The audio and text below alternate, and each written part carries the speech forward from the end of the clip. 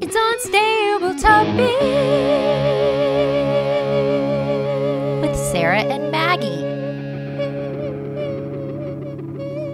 Hey, bestie. Hey, bestie.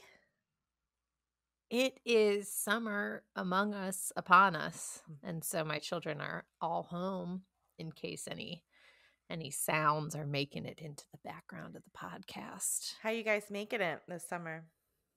We're doing, we've been very busy. So, so far so good. And it hasn't been, it's been hot, but like we're not in August yet. I feel like it's coming for us next week. I looked at the future forecast and it's like all 100 degrees. Yeah. So, Once it starts to go 100, it's like a domino effect, you know. Weather's been staying busy. Yeah. Staying busy. Yeah. Same here. We had camps. We got vacation coming up, vacation travel. Gonna go see my brother and sister-in-law in Denver in July, over the 4th of July. So I'm looking forward to that. That'll be super fun. And what's wild? Is it hot in Denver in the summer? I think it gets hot. I think it might cool off at night though, but I feel like it gets in the 90s. Oof. But once if you get into the mountains though, that's where the gold is. Literally and figuratively. Literally going mining for gold. Yeah. I feel like growing up it didn't get as hot. I mean, You're I guess in global Rochester. warming, here we go. Yeah, but my friend was saying that in Rochester it's been like in the 90s already. Well, so I don't know if it's just like unseasonably warm, like a week of unseasonable warmth, or if it's going to be like that. Because our plan is to escape the heat in August and go up to Rochester. But if I'm escaping 110 for 98, I'm... Look, all I can say is global warming. You know? That's all I can say. That's all I can say. I have nothing else to add. I know. But I will say I will take the heat over the cold. Because I think about that a lot when it's coming up and it's going to be 100 degrees and it's going to be miserable. Outside, you're going to sweat. But I'm like, I still think I would take that over 3 degrees outside. Yeah. It's easier. I don't know, though. I don't know. It kind of takes the same amount of prep to go out. I was going to say, like, it's easier because you don't have to put on, like, hats and mittens and gloves. But you have to put on sunscreen. And you have to put on shoes because your feet will burn. Yeah, but those shoes are like usually going on the feet anyways. And sunscreen isn't like a snowsuit. I was watching House Hunters last night, as I usually do before bed because it's very relaxing. I love to see, and I'm very voyeuristic in that. I'm like, I'm going to see these houses. Love it. And they were buying a home in South Dakota. And I'm like, why? Because it was winter. And so they were looking at this house and they did an aerial shot and it's like a new construction area. So there's not a lot of trees. There's probably a pasture, but you don't know because it's just all snow. And they went into the house and like the basement, the snow was like piled up on the window. And I'm like, why would you do this to yourself? And they're like, it's normal. It's fine. This is normal. And I'm like, no. It doesn't have to be that way. It doesn't have to be that way. I think about that a lot, about like old people in Rochester where I grew up, or even like just anywhere up north, and how like they just have, like, you see people that are in their 90s shoveling their sidewalks and stuff. And I'm like, you have to be built. You do. Honestly, you got to be built tougher. You do. To be a North or South Dakotian or any type of northerner. Because I think about, you guys have the, and I say you guys because you used to live up north. It was like, what is it called? Gloom, like during the winter, it's so cloudy all the time. And it's like seasonal affective disorder. Yeah. And people, it's hard because there's not a lot of sunshine. There's no sun. There's no sunshine. And the sun sets at like 4. I know. But then in the summer, the sun doesn't set till like 10 p.m. That's true. Because it's basically Alaska. Basically, you can see Russia from your house. You know, eventually, like if you look hard enough, you could see anything from anywhere. You just have to try. If you just try. If you just try, you could probably do what my next fact says Okay, I too. was waiting to see when this fact was because I'm like, okay, Maggie, let's get to it. Okay, well, let's get to it. Sarah, you ready for your Hey, fact? I'm ready for my fact. Thanks to summer heat and thermal expansion, the Eiffel Tower can be 15 centimeters taller in the summer months.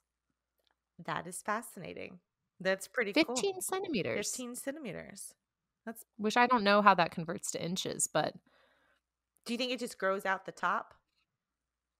I think the whole thing expands. And then, like, all the metal expands And because of the thermal expansion. And because of that, it all grows. it's the Eiffel Totally. Tower's summer 15. You know, we all go through it, and there's no shame in that. I say embrace it. Embrace that Eiffel. Embrace your Yeah. 15, and if you lose it, you lose it. Great, no big deal. But if you don't, you look great too. Yeah, it's kind of like, your pants become capris if you're the Eiffel Tower. Yeah, in the summer. which is perfect anyways, because you need the extra wind on your legs. You need a little extra flow. How many inches is 50? Do you know off the top of your How head? many inches is 15 centimeters? Yeah. No clue. I live in America. I mean, why would I do that? Because I know that it's less than, like, in my head, I can't stop thinking inches. Right. I'm like 15 Well, think about centimeters, but I'm just converting like in a 1-to-1 way, Yeah. like centimeters to inches. So I'm like, that's over a foot. And then I'm like, I don't think it is though. I No. think it's like 3 it's inches. probably like this much. How much is this much? Oh, did I freeze? Oh, wait, no, there it is. Oh, It's probably like this much. aren't centimeters like the width of your pinky? I don't know. I mean, don't you dilate in centimeters? Oh, yeah. Okay, so 10 centimeters like the width of a baby head. Mm-hmm. Sure. And then so So it's a 1.5 baby head. 1.5 baby head. It's like this. It's a lot.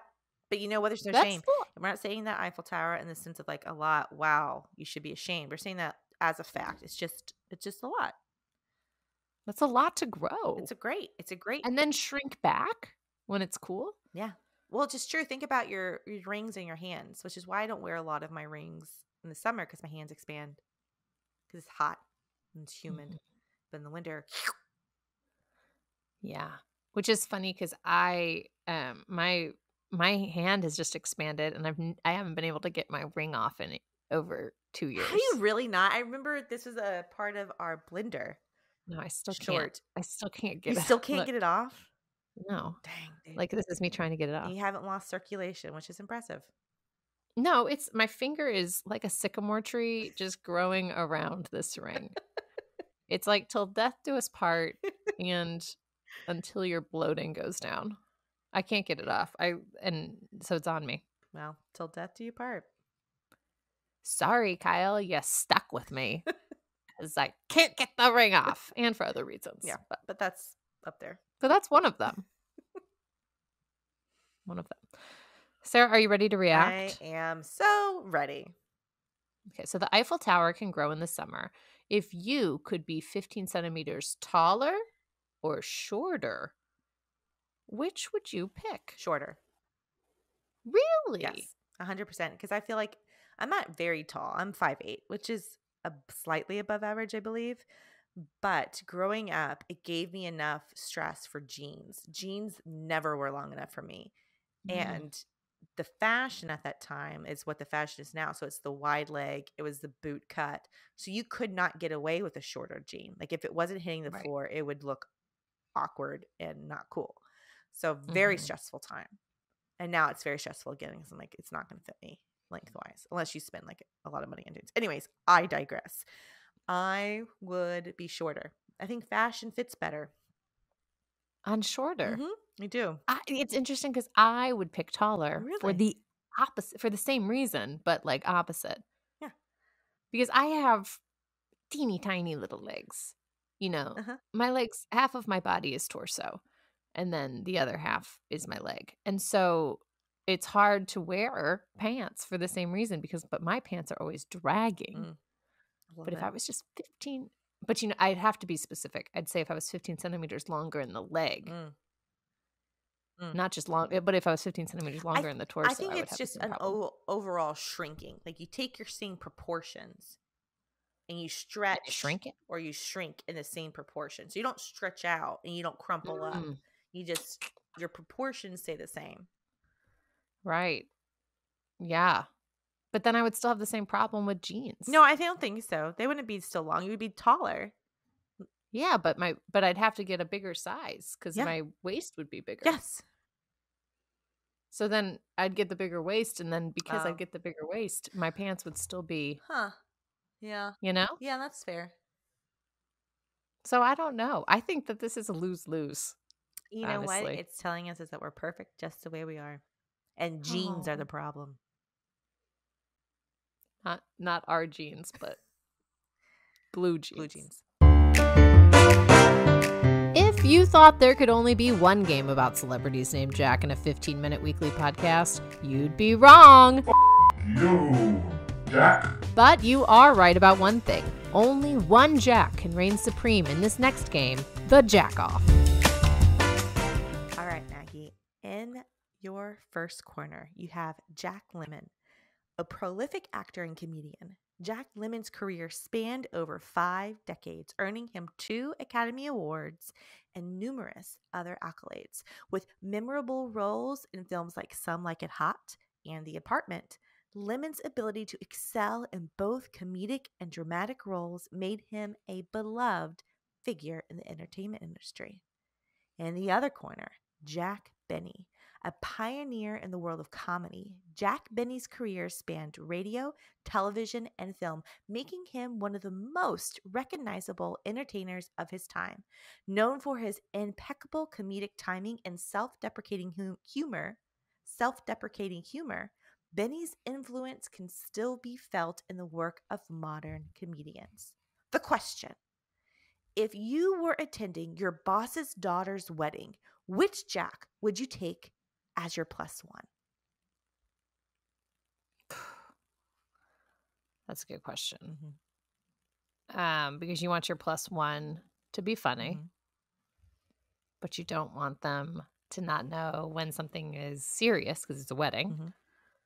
But you want them to be entertaining, but you don't want them to steal the show. Exactly. So those are all things that I'm weighing right now. And I think I'm going to go with Jack Lemmon. Interesting choice. And why do you think so? I think that he does balance. He plays the role well. I think he would play the role well of wedding date. I think he would be charming at the table with the guests. I think he would dance and people would think, oh, that's good. But he would also, pay respect. He would say something nice to the father of the bride. He would be a charmer. Yes, 100%. A charmer, not a clown. Yes, I would agree with that. I think I would make the same choice. Even though, he could be a little, I don't know. I can't think of anything wrong with him because I think he's a great actor, a great performer. And he was a delightful human. So if he was that I know of, that I know, the screen presented it to me. Jack Benny seemed but if it was like an edgier wedding, I guess that's the thing. It'd have to be like. I'd have to know okay, what's the vibe? Yeah. Is this like a wedding at a is it like a destination wedding where it's a smaller group but more intimate, so people are kind of letting loose a little more, right? Or is this a formal wedding in town? Yeah, grandma's there. I think you got one wedding for each. I think Jack Benny would be the better choice for a destination wedding because he would be the life of the party and everyone's there to party. Right. I think Jack Lemmon would be great for your typical larger event. The crowd would love him. Everyone would come up and be like, "Oh, he's just so great. Thank you for bringing him." Yes. They'd be like, "When's the wedding?" And we were like, he's. And I'd be like, "I'm already married. Yeah, this is just my wedding date." And also, he's dead. So never. I'm not marrying a dead man. I'm sorry. Grandma. I'm not going to marry someone who's been dead for years. May he rest in peace, but we would still take him to the wedding. Well, Sarah, Are you ready for your fact? I'm buckled up. I'm ready for it. In 1932, singer Helen Kane sued the production company responsible for Betty Boop, saying that the character ripped off her unique singing style. Unfortunately for Helen Kane, the lawsuit revealed that she herself was the crook and had ripped off the style from the black child singer Baby Esther. Wow. Way to get like justice in the 30s. What a twist. That is a twist. Right? That's very brazen of her. I thought the same thing. To know you're already in the wrong and then try and profit off of that even more. Yeah. To be like, I'm going to rip off this child performer. And then I'm going to be mad when a cartoon rips from me. Nope, That's Helen. karma coming back at you. That's what that is. You're not going to get away with it. And she didn't. Which is amazing. It is amazing. I think that it takes a special person to do that, though. You know, like something's got to be a little unscrewed. Well, I don't even think it's that. I think you have like a lot of self-value, like a lot of what's the word I'm looking for? Not pomp, but your ego is inflated, right? Yeah, because it's not like self-worth. Like self-worth is good. Yes. Like believe in yourself. Yes. Find value in yourself. Yes. At some point, you have to be like, am I a little much? But it's also, if you see value in somebody else, you celebrate it. Like, wow, that's amazing. Right. You don't need to rip it. No. Completely. No, and not give credit at least. Because imitation is the best form of flattery. I will say, I didn't know who Helen Kane was, but when I Googled imaged her, I was like, oh, that's Betty Boop. Like, it's a pretty one-to-one copy. But they're like, nah. Like, likeness is pretty much the same. Voice, like all of, I mean, it is like it's a pretty solid rip. Are you Googling images? No, I didn't, because I didn't. No, I trust you because I know what Betty Boop looks like. So I, in my mind, see the lifelike version of her. The human The version, human, yes. Which I love. Do you ever see those videos on like TikTok or Reels where they take a cartoon character and then they make them look realistic? No. Is that in your algorithm? No, it's not. My algorithm robot has not decided that is what I should be looking at. Right now, it's a lot of haircuts and house flips. Ooh. That's what my robot thinks is what I want. And I'm not going to argue. DIY house flips? Yeah, like transformation. But I gotta be honest, since the algorithm is listening to us, I'm getting kind of frustrated with it because I don't want to see him anymore. Especially because it's a two-parter. I'm like, I don't want a two-parter. Show me the beginning and the end. That's all I care about. I hate the two-parters. Don't want a two-parter. I hate it. And I'm like, I just want to see, like, this is already sped up to an unrealistic time. Like, just cut out all the middle. Yeah. I don't care about this. I understand you have to sand and cut wood. Fantastic. Just show me the room. Show me it. Oh, and these silly little crafts. They're like, oh, this is a great gift for Father's Day. And it starts off with these simple cardboard pieces. But then you take the cardboard, you glue them together, and then you have to cut out this other little piece of paper and perfectly put it on. And then you have these other little cardboards that you put paper. I'm like, this is for a box? I'm like, no, I'll just go to buy that from Target. This is silly.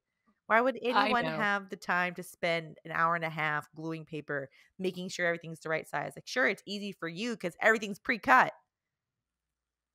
And because you're doing this for content. Yeah. You know? You're doing this for satisfying content. I'm doing this as a gift. Yeah. If you're going to suggest it as a gift, you better. It needs to be easy for me to execute. 100%. Algorithm, get it together. Get it together. Speaking of the algorithm stealing people's ideas, you ready to react? I'm buckled up and ready. So Helen Kane is a big old talent thief. What is a piece of someone else's personality that you've stolen and claimed as your own? Oh, that's a deep question. Real life, I feel like a lot when 30 Rock was going on, Sue Lemmon would say nerds a lot. Hey, nerds. And I feel like Liz Lemon? Liz Lemon. Would I say Sue? Yeah. Yeah. Oh, gosh. Sorry. Who's Sue Lemon? I don't know what I said. Is that a person? No, I don't think so. Did you steal something from Sue No, Lemmon? the name Sue is from a podcast that I'm listening to right now. Sue Knight. What's the podcast? Oh, Sue Knight. Yeah, it's really Oh, good. yeah, you told me about this Mysterious podcast. Sue Knight. Very good. But yeah, I feel like nomenclature like that, or from Community when pop that phrase, if anyone was really big Community fan. Nope. Like that type of stuff. I don't know if I stole anybody's personality traits, like a person, like a friend. It is easy to steal, it's easy to steal phrases because you don't even realize you're doing it. You're having a conversation with someone, it's seeping into your brain, or like you're watching it all the time, and then you just can't stop. What about you? Yourself from saying it. Oh, I was going to say also, like I transition everything with also, and I feel like that was someone in high school would always do that, and then I started doing it. It's a really great question. I'm going to start self-examining my nomenclature and see if there's anything that feels out of place. Like this doesn't belong to me. I'm going to go put it back. But then again, flattery, imitation is the best, highest form of flattery. I know. And to be honest, like I want some good stuff out of other people to rev up on me. Right. You know? Yeah. Yeah. And it seems like I can only think of phrases, but I'm sure there are elements probably of my entire personality that I have stolen from you. I don't think so. You're very original and unique. No way. Likewise. Thank you. I've probably stolen from you and not even, we've probably just back and forth borrowed. I wouldn't even consider it stealing. I would say take it. If you like something that I'm putting down, pick it up. Yeah. Use it's it. Like the sisterhood of the traveling personality. Yes. Yeah. So I take this all back. Take it back. I still think Helen Kane is kind of garbage, but I do think that it's okay if parts of your personality and nomenclature is borrowed from someone else. 100%. Thank you so much for joining us. If you enjoyed this episode, we would love a review, subscribe, or for you to share this with a friend you think would like it. Or all three of those things. You can do all three and make our day and help us grow.